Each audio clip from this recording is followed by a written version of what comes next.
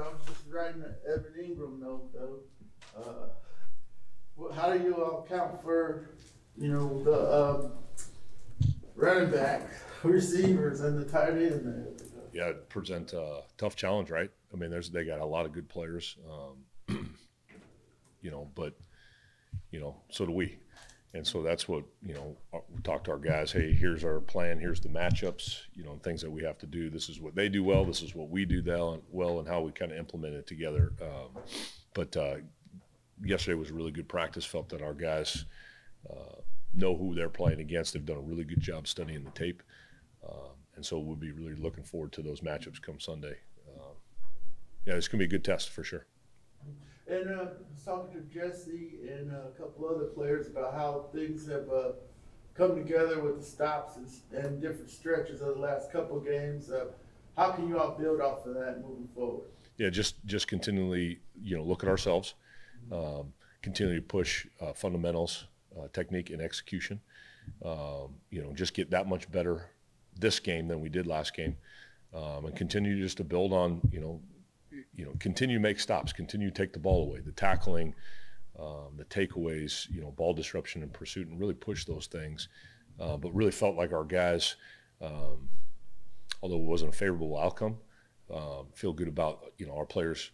The confidence is growing. It's only 3 games together, and so the time on task, and all the reps are accumulating and everything in the game, and so it's building some confidence. Are we where we want to be? No, we're not, but feel that we're heading in that direction. And the pressure numbers, just 3 sacks and 20. How can you all ramp those up moving forward? Yeah, pressure numbers and sack numbers different, right? So feel like 20 hits. Yeah, I mean it's been pretty good. The pressure numbers been pretty good. I'll tell you, Goff did a great job getting rid of the ball. I mean, our guys hit them. We counted 13 hits on the quarterback this last game in the passes, and so the sacks will come. The most important thing is the pressures. And you look at the third down numbers. The pressures with the coverage together. That was working really well in our favor in that game. But don't want the guys to overly press for that, because it happens. Just continue to hit the quarterback, and he'll hold it just a count longer, and then that's when they really come. You guys, we talked about it a little bit. You guys obviously rotated the outside corner spot with Trey. Mm-hmm. Yep. Is that something that's sustainable? I mean, it all sounds like, based on what Art and Jerry said, like you guys want to eventually get the reps back and start. But is that a sustainable thing on the outside? Or I think it can be. I think it all is on performance. How those other guys are playing as well.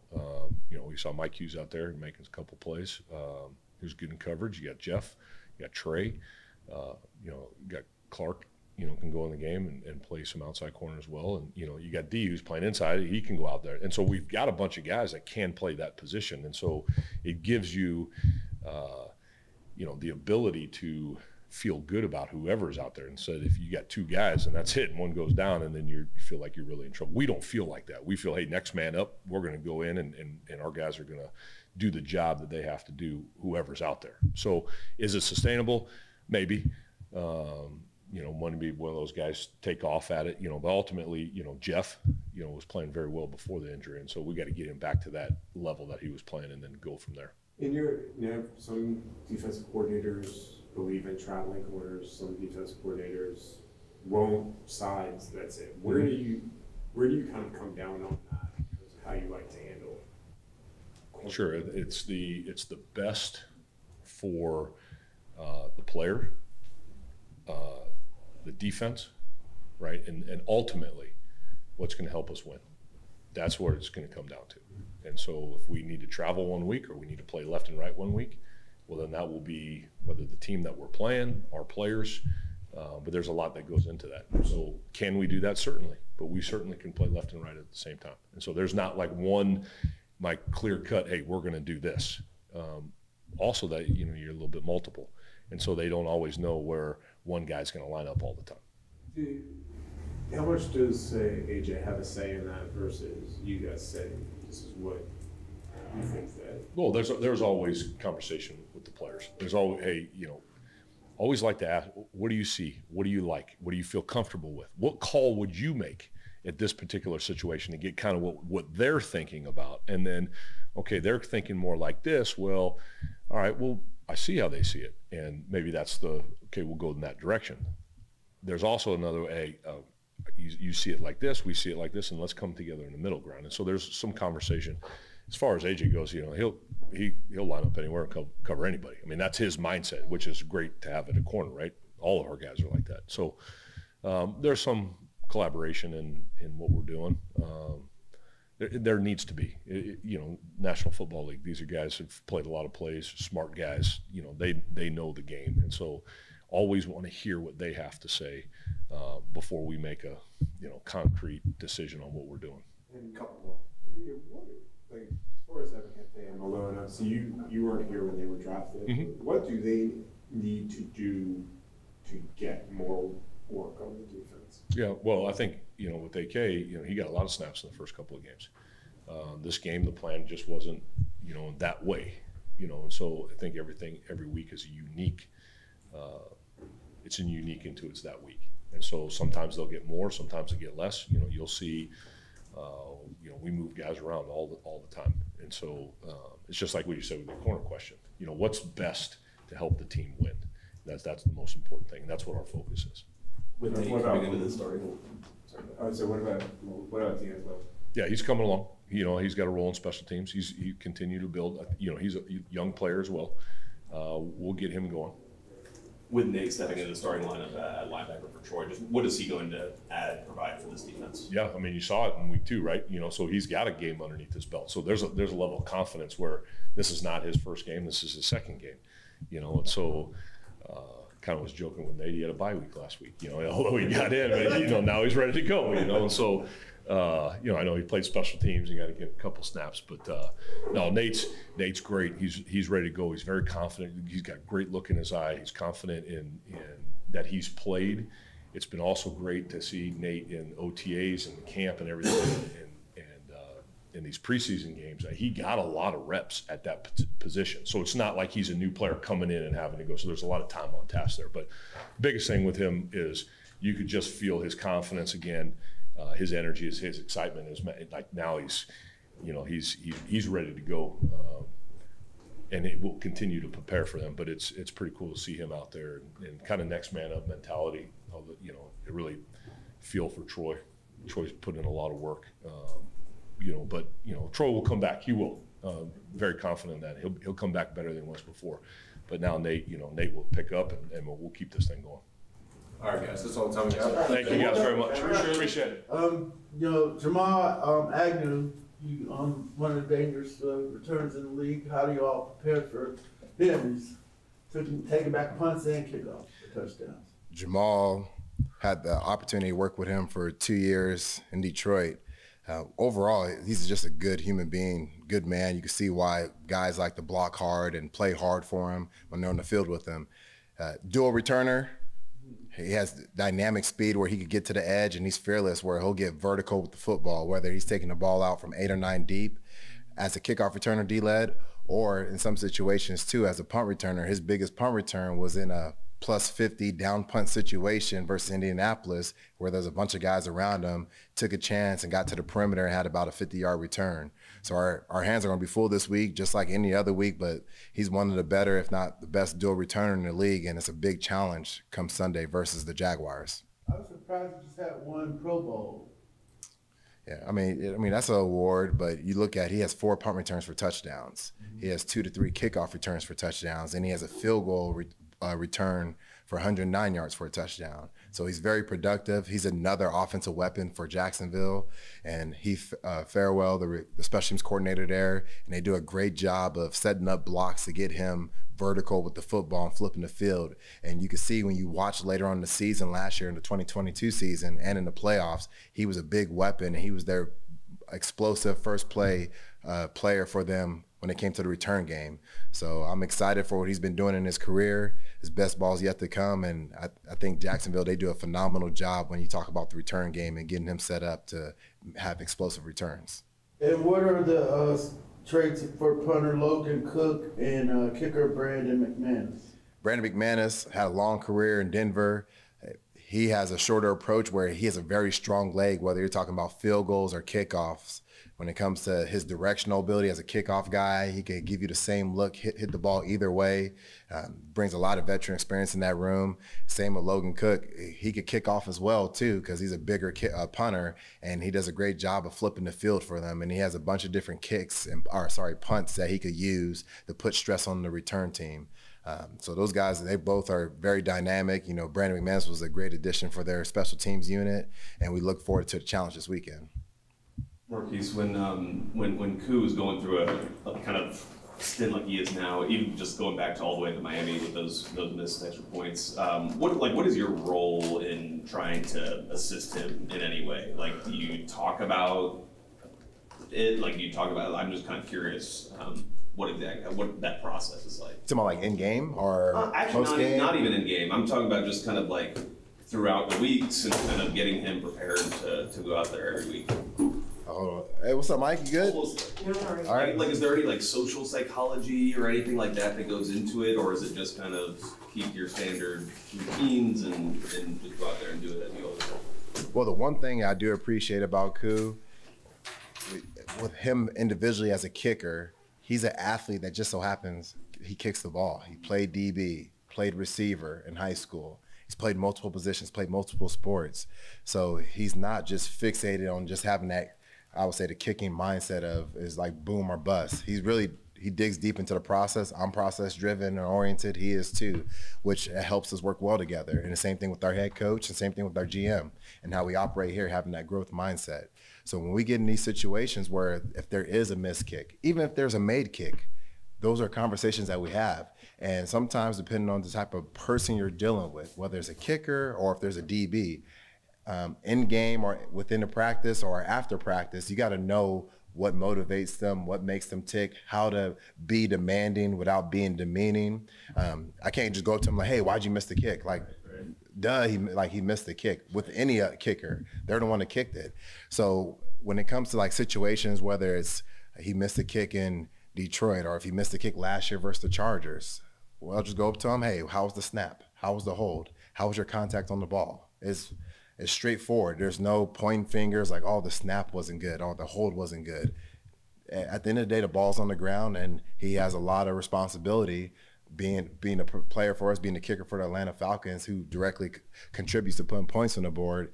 He's like, hey, I got to have better contact, or whatever the case may be. Those conversations are very easy, and we're very blessed to have specialists that we have when we talk about Bradley, Koo, and Liam, where we're very transparent in our room. We talk about things that we could get better at, ways that we could get better at certain techniques and fundamentals, and those conversations are easy. And we all know we're all on the same page when something goes well, something doesn't go well, something needs to improve. We're all on the same page. So whether it's in game, in practice, in the meeting room, before the game, after the game, those conversations are super easy, and they make my job really easy. And our coaches, whether you talk about Coach Baker or Coach Steve Hoffman, makes our jobs easy because we have the right type of men in our room when it comes to the specialist position. Because there's one, you think about a kicker, there's only 32 on the active rosters.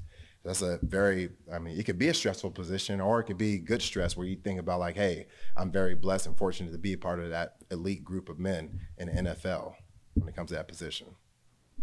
And then also, just through 3 games, how are you seeing punt return without Avery, obviously, this year? And I know that we've talked in spring during training camp how important those returns are in terms of the odds that they give you to then score on those drives. How you felt that team has done? Well, I look at it as there's a lot of variables in punt return. It's based on down and distance, could base your call, how many guys you have in the box, whether you want to call a rush or call a return. It's based on the type of punt you're getting, what kind of punter you're going against, and then then you got to add the other variable where you talk about coverage. So there's a lot of different variables. If you just talk about the punt, hang time, distance, location, what type of guy we're going against, okay, what type of gunners are we going against? Is it 4th and 1? If it's 4th and 1 and we're going against teams that they run a lot of fakes, like the first 3 teams we played against this year, you're kind of more prone to be like, hey, we got to play it safe. Let's make sure we get the ball for our offense the next play. So are we getting the ball for offense next play? That's a bonus. That's a plus for us right now. Do we want to get more out of the return game?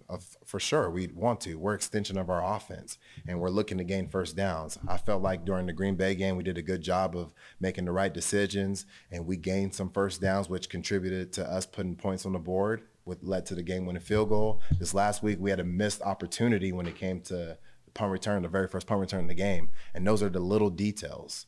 Like whether it's our blocking, our hand placement, getting pressure on the punter, catch mechanics, all those different things, all those different variables come into play. So that play right there, we get I think it was a 16-yard return, and we had a holding penalty before the ball's caught. So how that works is if there's a penalty before the ball's caught, it's going to be 10 yards from where the ball was caught. Unless it was inside the 10, it's half the distance to the goal line. So it was a 24-yard loss of field position for us. So it really hurt our offense not having the ball on the 36-yard line in a great environment like Ford Field last week. So those are things that we have to get better at. And it's the little details because we fully trust Mike Hughes back there as our punt returner. And his best days as a Falcon is yet to come when they talk about him as a returner. And we're excited for this week and any opportunity that he gets because right now we're guaranteed 0 opportunities on punt return. So we have to make the most out of it. And then those little details, as starting with myself as a coach and our players, will add to big results in the return game, which will help our offense. So a week ago, when I asked you if Mike Hughes was your punt returner, you listed like 30 guys. You just said you fully trust him. Well, I guess did something change in the last week? No, and I'll answer that question. I fully trust all of our returners. I'm just so happy when we're saying Mike Hughes is back there last week in Ford Field, and we trust him. Whoever we put out there to cross that white line to enter the field to play for us, we trust him with everything that we're doing. Whether it's Scotty, Mike, D, Bijan. We trust all those guys, and even when Avery is up, we trust those guys. And we want to make sure that we're not I'm never going to limit our players in this room. I've been a part of that as a player, where people try to put a label on you and limit you as a player. We have a lot of different guys that can return the ball. And like I said before, Xavier Malone, he's on the practice squad. That he has great return ability. So if their number is called and we have certain situations, we want to put certain guys back there, Mike, we trust them. And just like the other 10 guys that are blocking, like D. Alford, was he trying to get a penalty? No, he wasn't. He wants to make the best block for Mike Hughes. And the first thing he says, he goes straight up to Mike and he apologizes about that because he cares. He cares, one, about his team, he cares about Mike, and he cares about his own personal work and his craft and what he's doing. And is it going to be perfect? No. But we're going to continue to work. It's going to be uncomfortable with the way we're putting in our work, but it allows for great growth in our special teams unit. So to answer your question, we trust everybody. And I can't just label him and say, hey, Mike's going to be our guy, because things can happen and then Scotty's out there. You look at the Miami game, Mike Hughes was starting as a punt returner in preseason, but who ran the punt return back for the touchdown? D did. Mike didn't even get a rep. And wherever we put back there, we expect those guys to get vertical. One, secure the football, get vertical, gain a first down, and come alive with the football in their hands, because they're an offensive weapon for us. It doesn't matter if they're a defensive player or offensive player. They get an opportunity to carry the football. We're going to trust them with the whole organization is going to trust them to get vertical with it and make plays with the football in their hand. I know obviously your kids are very large fans of Youngway. The fact that Toy Story is going to be animating Youngway and Bradley, does that now get them another level in your home with your kids? They start making toys and it's going to start breaking my pockets. You know what I mean? Hopefully they don't make no toys of Koo and Bradley. So they're fans of just the Falcons overall and just the NFL. Be able to be in this position, like I never played in the NFL, and as a younger kid of my family, growing up the way, growing up middle class and never really being around the NFL, and to see my kids, they're around the NFL players and they love the Falcons, they love the players on this team. It's a very blessed opportunity to be in this position to see our kids grow around this, NFL culture, and they love it. They come in the building and act like they own the place, walking in the cafeteria, grabbing snacks, walking on the field. My son will walk right past me and say, hey, what's up, Drake? And start talking to him. Like, it's good to see you too. But very blessed, and it's cool to see my kids. They're at the age too where now, they bring their friends to the games and now they think it's cool. Before it was like, oh yeah, my dad coaches football. But now when they bring their friends, they're like, they get the little chest out a little bit. Like, yeah, my dad coaches in the NFL. So I'm kind of turning into the cool dad.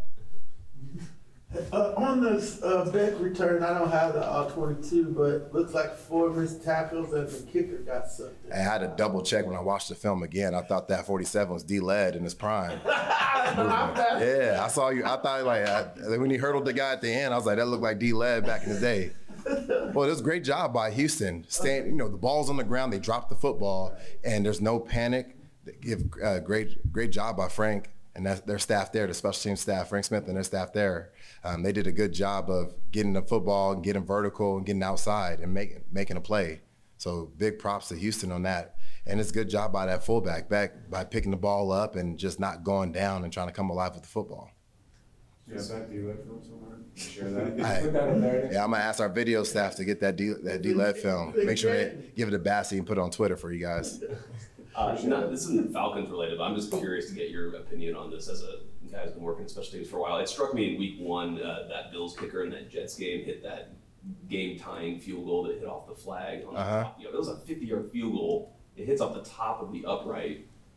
Like, are these guys just going to keep kicking it further and further? Like, are they going to max out at some point? It just seems like it's been like exponential growth in terms of how far these guys. You look back in the day, there wasn't a lot of 50-yard, let alone 40-yard field goals. And the players, we talk about sports science, strength and conditioning, the guys are getting stronger, getting faster, and getting more powerful. Even Tyler Bass, who's not big in stature, he has a strong and powerful leg, whether you talk about his kickoffs or field goals. And then you look at Matt Prater, he's been doing it for a while, and he just hit a 62-yarder at the end of half versus the Cowboys last week. So if they're given these opportunities, and I think also too, coaches are taking more and more opportunities and attempts at longer field goals, just trusting those guys to go out there and put their best foot forward. I think there will eventually be a cap, until you start playing with like some avatars or something like that, and they're hitting 70-yarders. But there has to be some type of cap. But you can see when Tucker hits the one versus Detroit for the overall NFL record, Prater's still doing it at a high level, and then you see other guys hitting 60-yarders. And then Matt Gay, NFL record, he hit 450-yarders in one game. That's Yeah, so it's a cool opportunity. It's cool to see the kickers, putting their best foot forward and producing in the NFL. You worked with Prater for long enough. I mean, is that just, to kind of follow what Joe was asking, a leg strength thing, or is there a different type of mechanic thing that can get you an extra 2, 3, 4 yards potentially? There's a combination of both. It's leg strength, contact on the football, because you could be really strong, but if you have poor contact on the football or that ball's being held a certain way, it will affect the kick. And then weather is also very variable too. Prater hit the one indoors the other day. When you talk about the overall, how would you say it? The mechanics when it comes to that, I would say it just depends on the type of player you're dealing with when it comes to kick mechanics, strength, and then also too, I look at the dynamic of the build of the player. Like Tyler Bass has a fast leg. Now sometimes as you get older, that leg speed is a little bit different. Prater still has a fast leg when it comes to that, but the contact is really good when it comes to him hitting the football. So it's a lot of different variables, Mike, when it comes to the overall leg strength, contact of the football when you talk about those field goal kickers. But Prater, I feel like being with him, and he stays consistent with his process and his approach to the football. He treats a 33-yard PAT no different than how he makes contact on a 62-yard field goal. Now, the other variable, too, to answer your question, you look at Tucker when he hit the NFL record. He did back up 2 more yards, which makes it for a longer get-off time. So your protection must be at a premium when it comes to that. So if you go back and watch that Detroit versus Baltimore, he did back up a little bit on a longer field goal. So you can do that if you want to. But now you're putting kind of your protection in a vulnerable spot because they got to protect even that much longer. And in the NFL, that's that 0.1, 0.2 seconds is the difference between a make field goal and a block field goal, Mike. Anything else? What's the furthest you've had a kicker go? In practice or in the game? Game. 65 or 63 actually. You make it? That was last year with Koo versus New Orleans. We got the penalty at the very end. We didn't think we were gonna get that last play. And we ended up kicking the field goal. It was a line drive and it got blocked. But in practice, we've tried 64, 65, 67, whether it was with Koo or even with Prater. Is it easy for you to differentiate it being a fun trip and a work trip? No, I think the way that, again, we're over there to play a football game, and, it's another game on our schedule that's obviously the most important because it's the next one. But yeah, I mean, again, we travel a lot for this, for our schedule anyways. But ultimately, yeah, there's a little, because our days are different, right? Today is our Thursday, but then tomorrow will be our Friday, but the time change and everything else. And then you want to be able to get out and still do things. But ultimately, we're there to go out there and compete. And so we're excited for the challenge. Why? Transition to football, I'd much rather talk about Europe, but Yeah, sure. what have you been able to pinpoint why the offense has been really in the first quarters and third quarters very slow start? Well, again, I mean, there's always variables, right? There's different things that we try to account for and then self-evaluate. Ultimately, anytime you don't end a possession in a score, right, you want to see what those reasons were. Again, you go back to design, you go back to which part of scheme, you go back to what the defense is doing, go back to just pure fundamentals and execution. But ultimately, yeah, I mean, look, I mean, you guys all know this. I've been saying it. I'm sure others have it well. Our goal is to score. So when we don't do that, regardless of what quarter we're talking about, we go back and we reevaluate. And you're constantly doing that.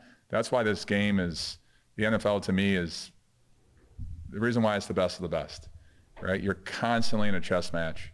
You're constantly making the next move. You're trying to anticipate the next move.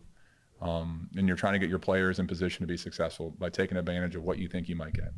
So ultimately, regardless of quarter or how those are going, we want to end drives with points. And so when we don't do that, there's always going to be an evaluation. Ultimately, execution, part with making sure that we get our players prepared. You look at why, regardless of what team I've been on, right? Why do things fail, right? They fail because of a number of different variables, but ultimately, right, there's variables you can never account for. Tip pass, right? A situation where they bring something that, hey, unscouted look, how do we go ahead and anticipate that next time or prepare our guys? So there's a lot of different variables, but ultimately, to answer your question, we want to score in every drive. We don't. We want to reevaluate why we don't. They've given up touchdowns to touchdowns the last 2 weeks, I believe, at least. Is there something we can theoretically see there? I mean, I know that things can be very subjective. Yeah, I think that's the argument, right? It can be subjective. There's different coverage calls, right, that put different guys in different positions. But ultimately, look, this defense, you watch them on film. We had a chance to practice against them last year. A lot of similar faces. There's some new ones, obviously. But, look, there's a ton of respect for schematically and then how they're coached. I know some of those coaches personally. I've worked with some of those coaches personally on the defensive side. I know their intent. I know their passion. I know it shows in their players because when you watch the film, guys are flying around and they cause issues schematically. And so they understand how to attack an offense. And I've got so much respect for what they do, not just because of the personal relationships, but ultimately because of how they make you try to evolve as an offense. Arthur mentioned those joint practices as well yesterday, and I'm sure it's the same for them. Does that give you? Are you more prepared for what they might bring at you because of what you've seen? And yeah, I don't think I get the question. I don't think it's.